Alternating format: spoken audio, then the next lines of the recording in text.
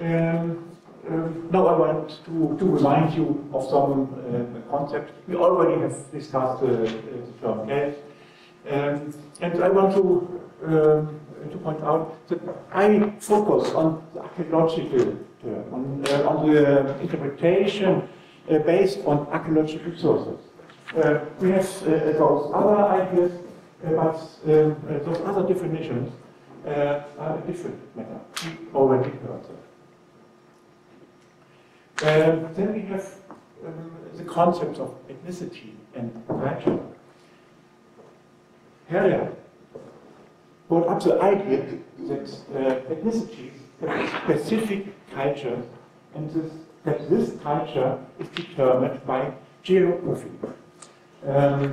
This was a very successful idea because it influenced much of the research of the 19th and even 20th century.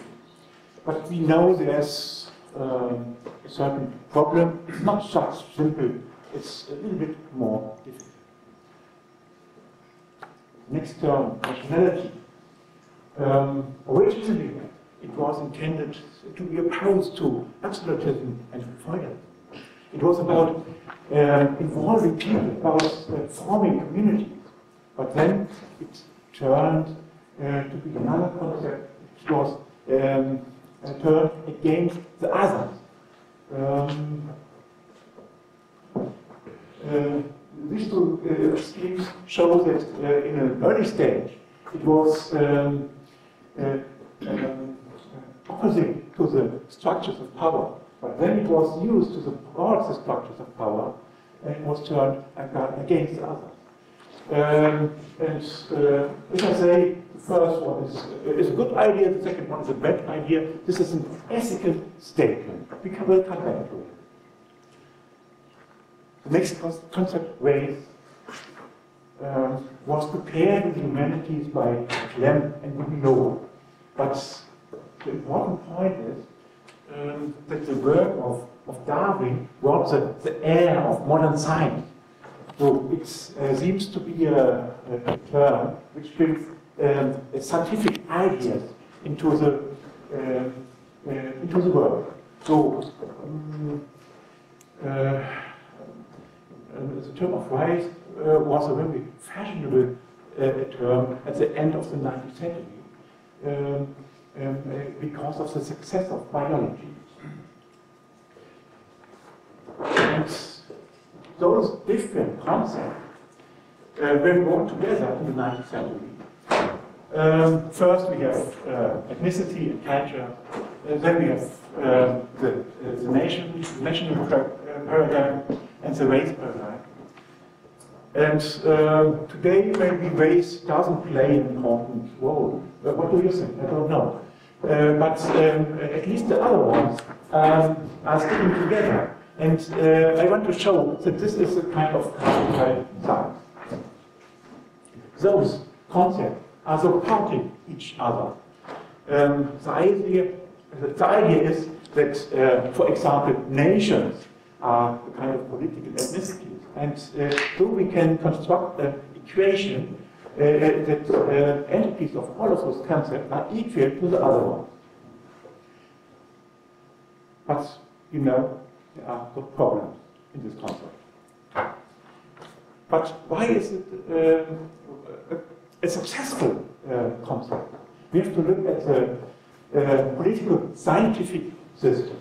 Here we have a simplification of the system. In the middle part we have research, with empirical research, assumptions, skepticism. On the one side we have the political sphere, and on the other side the scholarly sphere. And both spheres draw knowledge out of research, and both spheres make assumptions and guesses. But we have two subsystems which are working completely different. The political sphere has a kind of ethical problem, and the political sphere needs simple and convincing answers. They need not to be true. On the other hand, we have the scholarly sphere, which needs probable and consistent answers.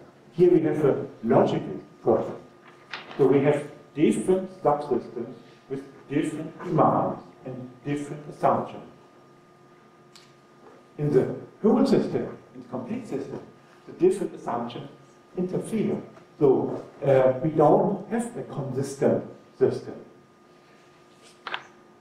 And of course, this is a problem. And without quality control, which is called skepticism, without quality control, we will never find that there may be some problems with the research procedure. So let's come back to the DCNR system. This is successful because the different concepts are supporting each other. And the different concepts are providing a different facet. The ethnic groups are providing the historical identification, culture, and empirical foundation, nations, the significance for the people, and raise the air of science. This idea is based on the equation we have. Ethnic groups are kind of nations, are kind of race, and have a specific culture. And of course, all those concepts are related, but the entities are not equal. They are different. We already heard this. The different concepts are connected by the idea of interaction. Ethnic groups are the result of social interaction. The races are a result of biological interaction. So we have completely different entities, but similar mechanisms. The groups are based on interaction, but the groups are different. So we have some wrong assumptions. And in addition to the assumptions which I mentioned, we have some other wrong assumptions. And the problem with the wrong assumption is if you have rather small ideas, like on the left, it might work. A wrong assumption maybe has not a big influence. But if you build big ideas on the basis of wrong assumption, the building should break down. But in our case, the different wrong buildings are supporting each other to write a picture. So this is why we do not find that there is something wrong. We do not question it because the different concepts are supporting each other. And this is on the basis of, on the one hand, political, ethical judgment, and on the other hand, scientific judgment. So, this system is very successful. This system does not work properly. But what can we do? I want to give two examples. One example of how we can do it a little bit better, and one example which is kind of warning. The first example is about culture. I think this is still a useful term and a useful concept, but we should modify this, the traditional concept of culture a little bit. I want to start with a definition. And here I have the definition from Hansen, who states culture covers standardizations which are valid in collectives.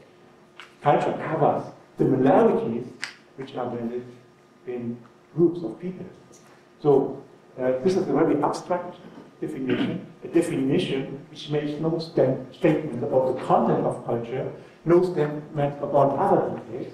It's a pure, formal, abstract definition. And this is, I think, very useful because we can apply it in archaeology, because we can connect it to different other, more particular theories. And this definition has some important implications. The first implication is that archaeological culture, in the sense of spatial bounded cultures with sharp borders, are a very special case.